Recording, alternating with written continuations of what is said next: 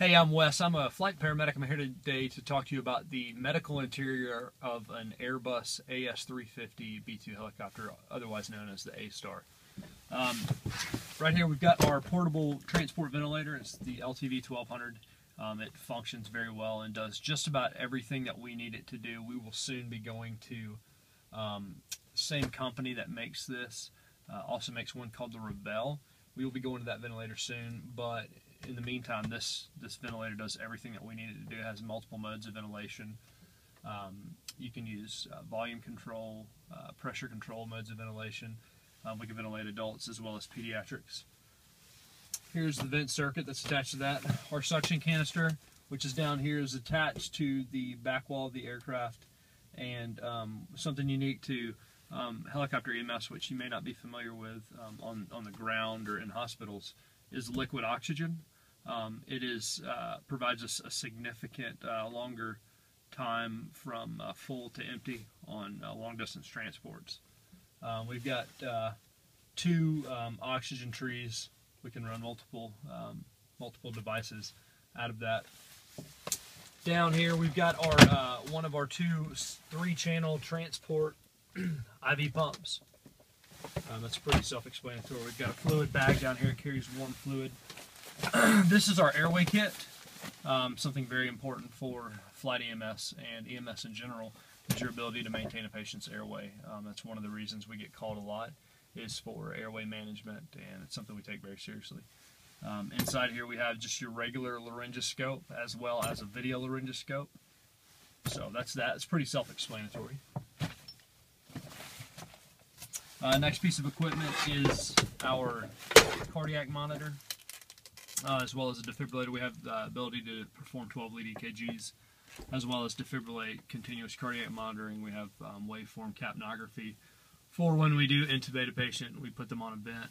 Every patient we intubate ends up with a CO2 detection device in place, as that is the gold standard for maintaining an airway and guaranteeing that airway stays in place and in the right place. This is a ProPack model.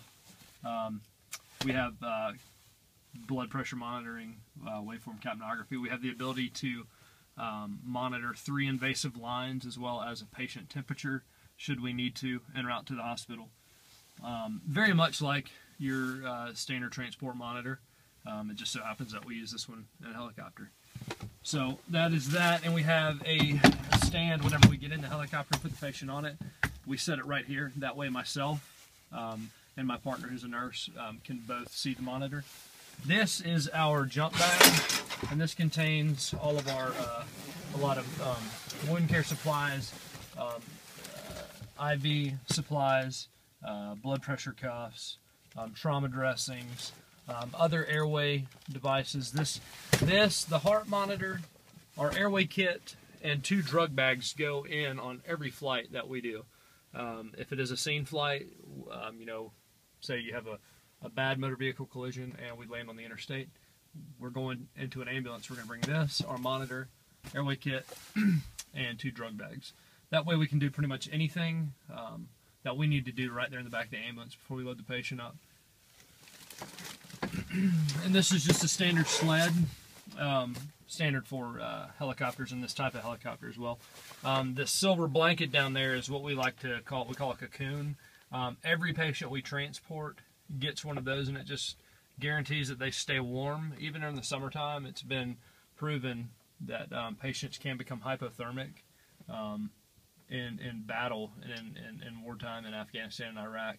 They found that patients coming in from the battlefield, even at those temperatures in the desert, were coming in hypothermic, and it didn't make any sense. So patients who are victims of significant trauma have difficulties maintaining thermoregulation. So everybody who gets put in the helicopter gets one of those cocoons wrapped around them, and it ensures that they stay warm throughout the transport.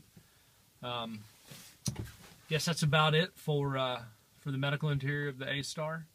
You guys have a great day, and see you later.